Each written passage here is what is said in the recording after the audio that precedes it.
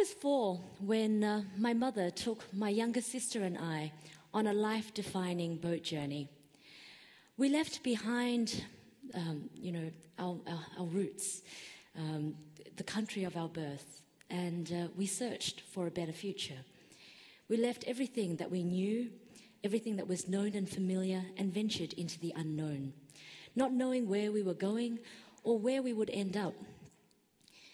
We were actually one of the lucky ones. After 5 days and nights at sea, we were rescued by a British oil tanker just off the coast of Malaysia and taken into a refugee camp while we waited for a country that would take us in and give us a chance at a new life. Australia actually opened her arms to us, and in December 1981, we arrived in Melbourne, grateful, open, and ready to start a better life. Well, as with any new immigrant story, once you arrive in your new country, learning the new language is critical. So there was a lot of pressure on us to learn English as quickly as possible. In fact, even my grandmother, aunt, and uncle suggested that we quickly abandon speaking our mother tongue and in an attempt to fully embrace and master our new language. Well, my mother, she wouldn't have any of it. She insisted that we could speak English at school, but the moment we arrived home, we had to speak Vietnamese. My family would also learn English, but they would speak in Vietnamese to my younger sister and I. What good fortune that was, to have been exposed to both languages throughout our childhood. We both grew up bilingual, fluent in both languages, and in fact were able to think and even dream in both. What my mother didn't realize, however, was that studies in the brain actually showed that a child's brain goes through a period a critical period, basically a window of time in which the brain is especially plastic and sensitive to the environment, and during which it undergoes rapid formative growth. And in fact, different neural systems have their own critical period. Language development, as it turns out, has a critical period that begins in infancy and ends sometime between the ages of 8 and puberty. After this critical period closes, a person's ability to learn a new language or a second language without an accent is actually considerably limited. In fact, second languages learned after the critical period are not processed in the same part of the brain. And obviously, it's possible for older children and adults to learn languages after the critical period, but they just have to pay attention and work at it. So brain imaging was providing this incredible insight into the process of learning. Technological advancements in recent years have provided more brain imaging options, enabling us to now see these images in real time and at much higher resolutions, offering increasingly better systems for studying the structure, function, and wiring of our brain. EEG measurements are among the most promising neurotechnology solutions because of their non-invasive nature, potential low cost, and ease of use. And for those of you who may not already be familiar with EEG, when the neurons in our brain interact, the chemical reaction emits an electrical impulse which can be measured. EEG, or electroencephalography, is the process of observing brainwaves, essentially changes in electrical fluctuations that can be observed at the scalp, which result from neurons firing. What if it was possible to find an affordable way in which we can offer every child a brain-based assessment so that we could tailor programs to strengthen essential areas while neuroplasticity is greatest? When we first started working in this space, we quickly realized that the task wasn't easy. Machines available to image and measure and observe the brain were cumbersome, time-consuming to use, and cost-prohibitive. Conventional EEG measurements typically involve a hairnet with an array of sensors like the image that you see behind me. A technician will place the electrodes onto the scalp using a conductive gel or paste, and generally after a procedure of preparing the scalp by light abrasion. So as you can imagine, it's not the most comfortable process. It's quite time-consuming, and on top of that, these systems cost in the tens of thousands of dollars. Furthermore, our brain may weigh just 3 pounds, but it's one of the most advanced organs in our body. It contains an estimated 100 billion nerve cells called neurons and many more support cells. So there is significant challenges in developing computational algorithms to decipher the complex electrical fluctuations that can be observed at the scalp. By assembling a multidisciplinary team, and also utilizing the availability of exponentially growing and converging technologies, we were able to develop and bring to market a really innovative EEG system. And with that, I'd like to invite on stage David, who I met here at this conference, and he's going to help me to showcase what we've been able to develop. So the device you see here is a multi-channel, high-fidelity EEG acquisition system. It doesn't require any conductive gel or paste, and if you can switch over, please, to the other image. Doesn't require any conductive gel or paste. No specialist knowledge is required from the user.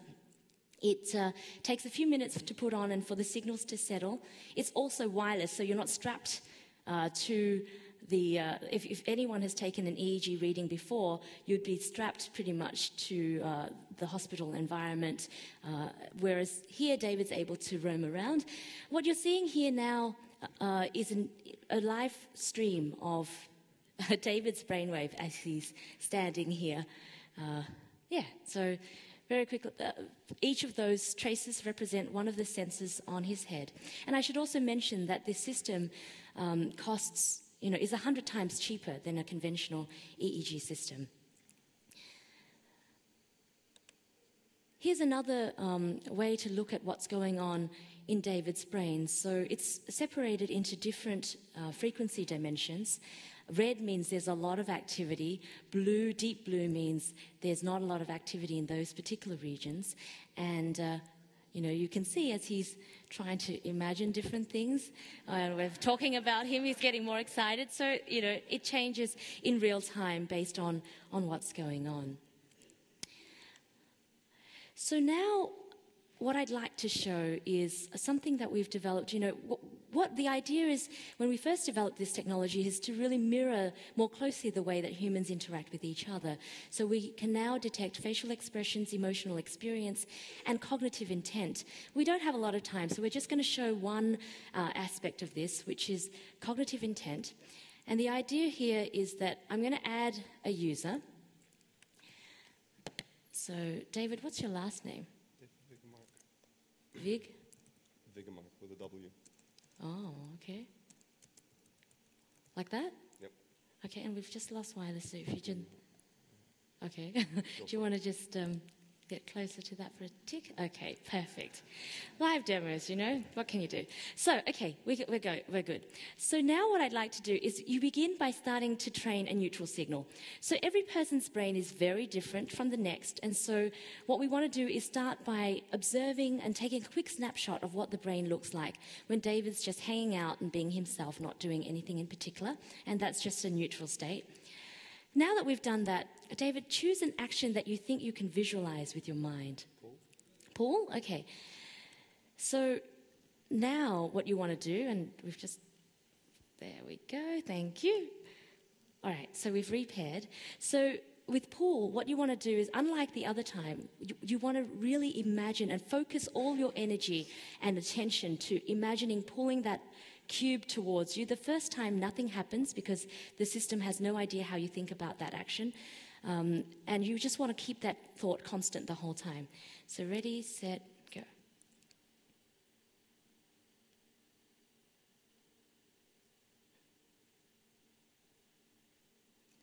Okay, so now that you've done it, let's see if the machine can respond.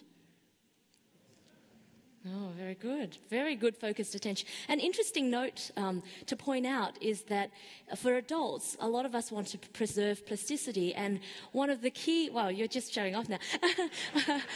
A key ingredient in being able to preserve plasticity in adults is to undertake new learning activities that really requires a focused attention. So anything that requires you to really focus intently is going to help stimulate the production of neurotransmitters that will help, have really beneficial effects in keeping cognitive decline at bay. So, these sorts of brain exercises are actually pretty fun and also helped to stimulate some very focused attention. Wow, that's really good. I'm impressed. Can we try another one? Yeah, let's try one more. We have a bit of time, yes. Let's choose another action. Disappear. Disappear, okay. Okay, so this one's actually quite a hard one. So with disappear, there's no analogies for this in our physical world, and so it's harder to imagine. You're really trying to evoke an idea in your mind. So imagine the cube slowly fading away.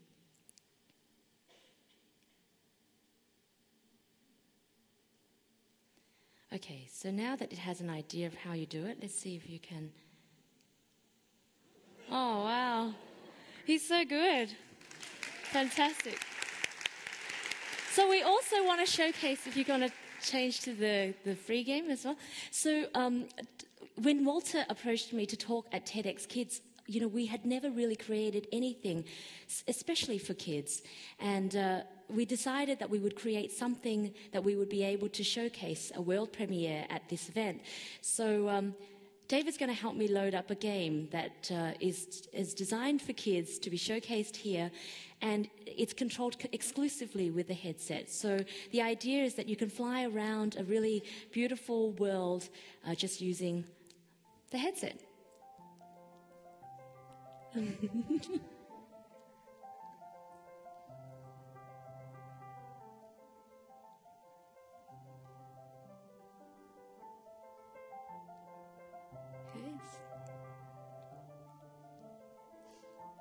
And we'll just show a little bit because, the kids will be able to try and play this, and any adults, if you'd like to try the headset while you're here, you're most welcome to as well.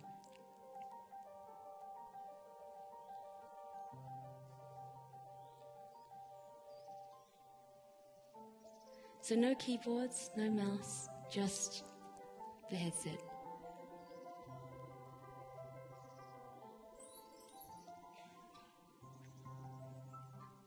Yes, wireless, huh?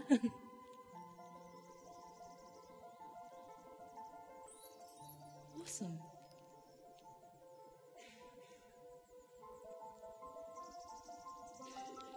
Okay, well, thank you, David. I better grab my motor again. Good job. Thank you so much. So we're showing learning and in the context of a game, because what studies have shown is that, if we can switch back to my slides, please, is that reward actually secretes neurotransmitters which are crucial to learning. Obviously, as you can imagine, there are many possible application areas for this new technology. And as I mentioned before, when we first embarked on this research, we were constrained by the lack of equipment to reliably and efficiently measure and image the brain. But it was very clear to us that there are teams of smart and talented people worldwide who can help to further the research and understanding into the human brain. So today, our model is to foster innovation by making the technology available to developers and researchers worldwide so that they can extend and expand where the technology can go from here. And in the several minutes remaining, I'd like to show you just a few examples of what we've seen developed within our developer community. So the first is creation of art using the brain. Using an EEG device, we observe the collection of brain synapse firing pattern. Your brain begins pouring out data to create the artwork. The observed imagery is based on your color palette coupled with your thought patterns and emotions as they determine what will appear. The resulting artwork is a direct impression of you, how you felt, how you were thinking, and how you generally interacted with the imagery on the fly. So every 10 seconds, we capture the current visual state. So when you're finished brain painting, you can see your entire session and choose the moment that you feel best represents you. Another really exciting application area is what we're seeing in market research and advertising. By understanding how the brain actually responds to certain stimuli, you can extrapolate from that information to determine whether a product, a brand, an advertisement is having the desired effect. So what you're seeing here are orange dots which represent where your eyes are looking, and you can also see how the brain is responding to that visual stimuli, and the graphs to the right of that are showing the emotional responses.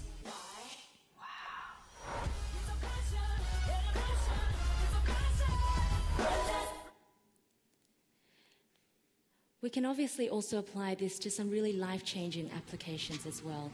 In this case, the facial expressions are mapped to movement commands to control this electric wheelchair.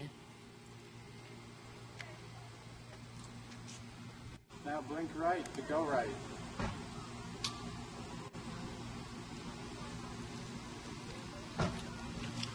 Now blink left, turn back left.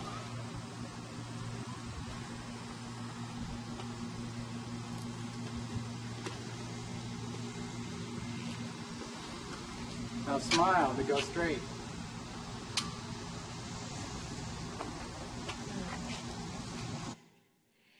And I also wanted to show you a preview of what might be possible in the not-so-distant future. We trained the computer to recognize 4 brain patterns.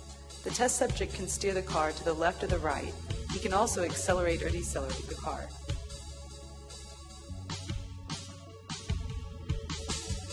Of course, you should never try this at home. For safety reasons, we tested in a large open space at Tempelhof Airport in Berlin. You can see here the test subject incrementing or decrementing the steering angle. There's a slight delay between the brain command and the steering action.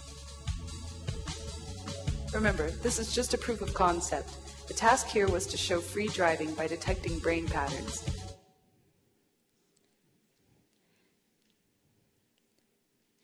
We're really only scratching the surface of what is possible with this technology today. By now being able to easily, reliably and affordably measure and image the brain, we open up a whole new horizon in terms of what might be possible over the next decade with systems, processes and new industries around a better understanding of our brain. I think the potential for this technology is really exciting. So thank you very much.